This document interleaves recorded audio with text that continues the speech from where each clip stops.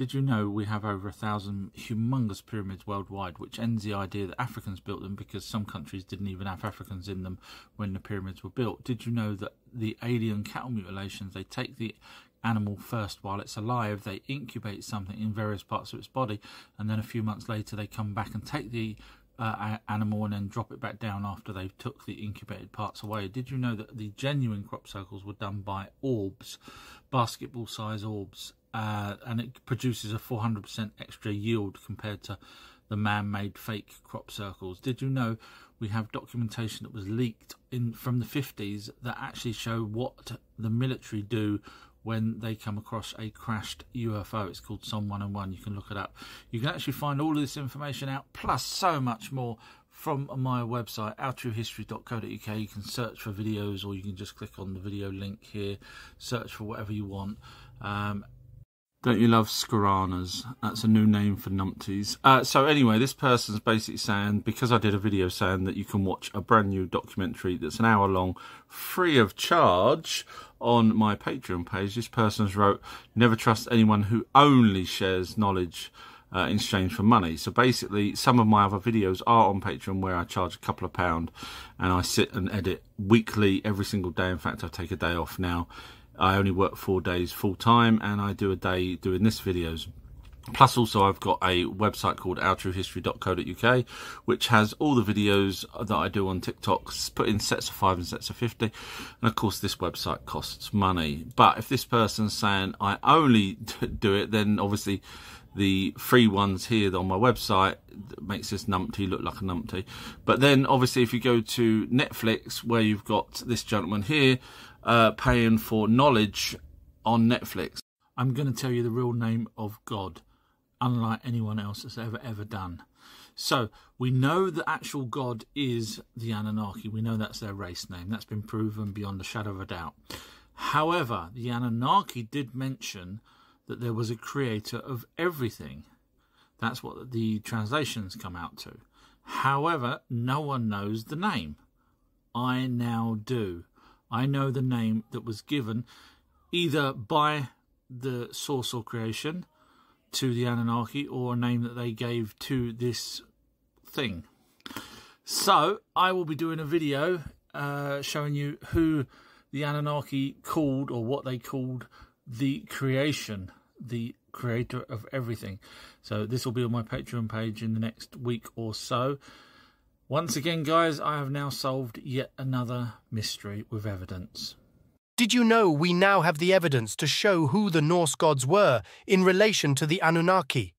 We now know the 10 plagues of Egypt started in Israel, and the aftermath was in Egypt. We have evidence that Lilith didn't know Adam at all, but she did know Adamu. One amazing researcher has worked all this out, and even worked out the trumpets in the Bible were rockets or missiles. The same researcher has produced a video with evidence proving the Bible was a copy of the older Anunnaki texts, the race called gods. He's even given evidence as to why the Nazca mountain range was sliced off, and so many more world's firsts. But before you put the laughing faces icon, why not watch just one of these amazing documentaries? Simply visit ourtruehistory.co.uk and scroll down to where it says click here. Then if you have evidence to prove his evidence wrong, he would love to see it. If you can't, then maybe watch his other videos and learn about our true history. A lot of the Indian texts, the Vedas, the Mahabharata, the Bhagavad Gita, the ancient lore of the indigenous... Billy was asked where he gets his information about Atlantis from, and he listed all of those tablets and the Enuma Elish. Sadly, they don't have anything to do with Atlantis. The only ones that you can actually go by is the Emerald Tablets of Thoth and any works by Plato, but we know Plato made a lot of that up because there is no way a friend of his could have remembered 4 hours worth. That's how long it takes you to read one of his books. 4 hours worth of information from a priest that got it from 8,000 years ago, including the depths of the lakes, etc., and the smells around Atlantis. That's all made up. So some of what Plato says is possibly real, but the rest is made up. He was an author, by the way. So I hope that helps clear up something about Atlantis. Have a listen to this and I'll interject with my own thoughts and research. Atlantean is a specific name of the type of civilization that they built. They built an Atlantean civilization on this planet. Actually, the first thing is that the actual word Atlantis wasn't the original word. It was another word that I can't pronounce, but go look it up, you'll find out it's a different name. But anyway, carry on with that. And I personally believe after many decades of research and investigation, reading over 1,000 cylinder scrolls, tablets, papyruses, ancient texts, and so forth, visiting with ancient sages and wisdom keepers and archaeologists all around the world, my personal hypothesis now is that it's not just Earth that was Atlantis. So bearing in mind, the only two documents really that we have to mention anything to do with Atlantis, even though he's just reeled off loads of other things, they're not in those. The only two things we've got is the Emerald Tablets of Thoth translations. We don't actually have the originals. They date back to at least 1,200 years. And the text from Plato, which we know he was an author.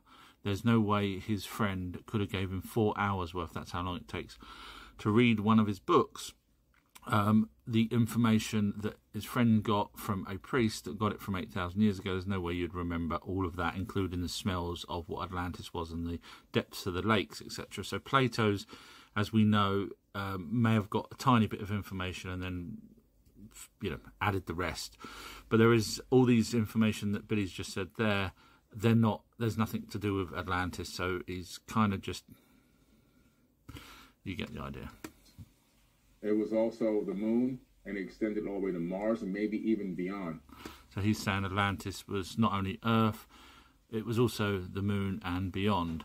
Now, bearing in mind, I've read all of or as many tablets as I can possibly read, and the only two mentions is Plato's and the Emerald Tablets of Thoth. So how he's come to the conclusion that a sunken city in concentric circles created by Thoth ended up being the moon and outside of our... Yeah, I don't get it.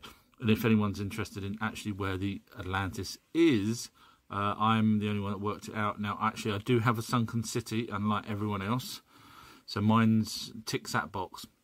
Mine's actually a sunken city in concentric circles. That ticks that box. Mine actually has a temple of Thoth on it that's also been sunk with it. That ticks that. But basically, I got 14 points that actually match with, as I say, Emerald Tablets and Plato's writings.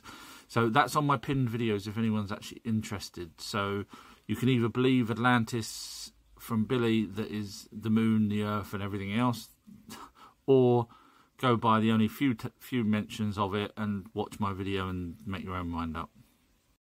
Atlantis. In my previous video, Billy Carson said that based off of text that he's read, he concludes that the Earth, the Moon and space are something like Atlantis. And I said no, because the text that he's referred to doesn't mention Atlantis whatsoever. So I do point out the texts that do mention Atlantis. Anyway, so I basically said that I think his hypothesis is completely wrong. Anyway, this person, as you read in the background there, said, I'm jealous of Billy. Now, I've debunked Billy many, many times. I could probably do it every single day on every video he does. I've also debunked museums. I've debunked other mainstream researchers. I'm not doing it for fun. I'm doing it because I want the real information out there. You follow me. You know I only want the real information out there. I've even offered Billy... I've sent him emails, etc., saying, I'm happy to help you with your evidence, so you don't keep getting it wrong. Never got back to me. So what do you want me to do? Do you want me to lie? I can't do that. That's not in me. I have to give the real information, so no, I'm not jealous. How the Anunnaki knew about our solar system. The race called gods, we know them as Anunnaki, live on a planet called Nibiru. That planet came from outside our solar system. The tablets for this information is in the British Museum. It's called the Enuma Elish, translated by L.W. King. If you want to read this yourself, type in Enuma Elish PDF on Google. Before I explain how the Anunnaki knew about how our universe was formed, we first need to read through the Enuma Elish. I will keep cutting in explaining things. I hope this won't put you off learning about our solar system. The first tablet. When in the height heaven was not named, and the earth beneath did not yet bear a name, and the primeval Apsu, who begat them, and Chaos, Tiamat, the mother of them both. Their waters were mingled together, and no field was formed, no marsh was to be seen. When of the gods none had been called into being, and none bore a name, and no destinies were ordained. It's believed that the Apsu was the sun in our solar system. There was water in space. This is what NASA says about water in space. Enormous amounts of water, in gaseous form, exist in the vast stellar nurseries of our galaxy. The Hubble Space Telescope peered into the Helix Nebula and found water molecules. Hydrogen and oxygen, formed by different processes, combine to make water molecules in the ejected atmosphere of this dying star. This is the translations from the Moore-Hen collection. They are pretty much the same as the Enuma Elish translations, but in an easier format to understand. When it all started, in the above, there were no gods in the heavens, and in the below, Ki, there was no name for the firm ground. Apsu, their first leader, was all alone in the void. In the heights of the above, there were no celestial gods yet, and in the depths of the below there were no celestial gods either. Apsu ruled the void all by himself. Then his winds mixed the waters of the beginning, and Apsu cast a divine and clever spell over the waters. He slept soundly in the deep of the void. Tiamat, the mother of everything, became his wife. She, indeed, was a mother from heaven and a watery beauty. The mother of everything isn't the creator of everything. Tiamat was a watery planet. In fact, it was an ice planet. Watch my documentary on the Norse gods, where I explain the Norse myth of a frost giant was in fact Tiamat, the planet. Apsu's little Mumu then gave birth next to him, and he gave Tiamat a gift to bring to him as his messenger. Only she can have a gleaming metal, gold, that lasts forever. We are not sure what Mumu was. It could have been a wormhole, portal, dust, or just a huge sun flare, or something else. Apsu gave this beautiful gift to his wife. Then their waters mixed, and they had divine children to bring into the world. The Celestials were created in both male and female forms. Lamu and Lahamu were their given names. Then were created the gods in the midst of heaven. Lamu and Lahamu were called into being. Ages increased. Then Ansar and Kisar were created. I have created a family tree on all the planets and their names, and which planet gave birth to which. Please remember, the Anunnaki, gods, always spoke about objects in heaven, which we know is space, as if they were alive. If these planets had personalities and mouths and eyes, this is just how they spoke about them. The first children of Tiamat was Mars and Venus. I'm not sure how a planet can create more planets, but back then, and I'm not talking about 4.5 billion years ago, that's when Nibiru planet came into our solar system. I'm talking about way back when only the sun was here first. I guess as planets were forming, parts may have broke off, creating smaller planets. And over them, long were the days. Then there came forth Anu, their son. Apsu and Tiamat constructed a house below. Anshar and Kishar were created in the waters of the above when they were older and taller. You will hear people on the internet talking about the firmament and how we are under a dome, an invisible dome, and above that is water. This is because they don't research. They have took passages from the Bible and made up stories to fit, instead of actually going back to the original texts. You'll see soon how this firmament is really the asteroid belt. Ansar and Anu, and the god Anu, Nudimud, whom his fathers, his begetters, abounding in all wisdom. He was exceeding strong. He had no rival. Thus were established and were the great gods. But Tiamat and Apsu were still in confusion. They were troubled and in disorder. Apru was not diminished in might, and Tiamat roared, she smote, and their deeds. They were taller than their older brothers. The two were created to be a celestial couple, and they had a son named An in the faraway heavens. He was their scion. The Anunnaki seem to have divided up the solar system into the word heavens.